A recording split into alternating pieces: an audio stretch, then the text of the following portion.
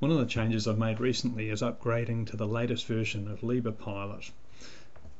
And for those of you who aren't familiar, originally it was an open source development called OpenPilot. That kind of imploded a bit over 12 months ago, and a number of the people involved kind of re-released it with a few improvements as LibrePilot 1509, and they've just put out this major release now. So I've just taken the opportunity to install this on my CC3D, and I have to say I'm really liking it so far. It's clear that they've made a number of bug fixes in the system, and they've also introduced some new features. One of the new features, if we go through the tabs here on the input tab, and they've put this section in which is a complete new sort of tab, fail-safe settings, so that if the connection between the receiver and the CC3D is lost, you can specify I want the throttle off, basically my roll and pitch servos are at mid position, so no servo movement, and I want the tail motor to be switched right off as well, so the bird can just kind of drop to the ground. So complete new feature, but there's clear that there's a number of little bits and pieces that have changed, and one thing that I've personally benefited from is on the stabilization section. So we've got I've used you've got the basic view here. I like to use the advanced view.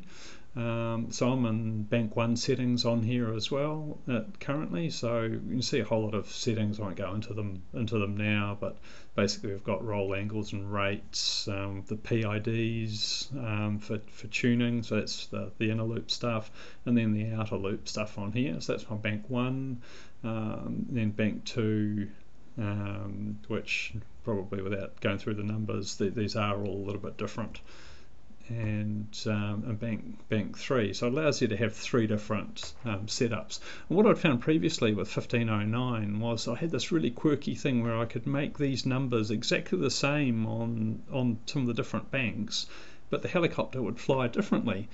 So it was pretty annoying because you wanted that consistency. Now with 1609, it all seems to be working really nicely. So if I put the same numbers in here for the different banks, then I get the same response, which is a great step forward.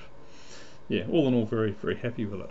So one of the other things which I've been playing around with, and which has been an improvement with 1609, is if we go into the expert tab and stabilization, we've got the section here, gyro noise filtering, and if I hover the cursor over there, in effect a vibrations filter for the gyro, but it's got this default 0.005 to maximum 0.020, so I don't remember seeing that sort of number range being given previously, and that's really handy because you come in here and you're looking at these numbers and you've got a 0.008 here and you've got a 0.05 here and then a 0.00010 there, and you're just like, what the hell do all these numbers mean? Like, it's really confusing when you first get into it.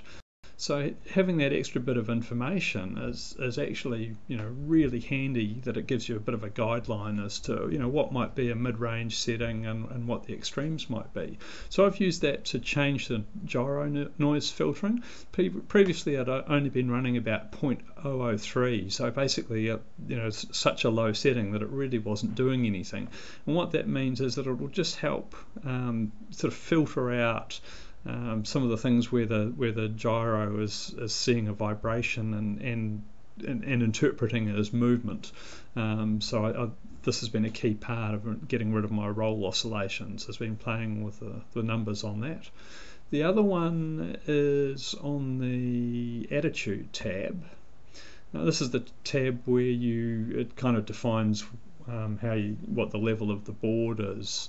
But there's also a thing here for the accelerometer filtering, and again they've added in a useful thing, so saying, look, range between 0 and 0.2, good starting value, 0.05 to 0.10. So they've added some useful information, and I've actually increased this from what it was. I can't even remember what it was previously. It might have been on 0.05 or something. But by increasing this, it's again improved the way that the helicopter is flying. So I do have a bit of a tail issue going on at the moment, so if I give that a throttle pump, It's there's something kind of strange. It was better and then yeah, spinning, so had been better, so I'm not sure whether it's ESC or whether it's on the flight controller.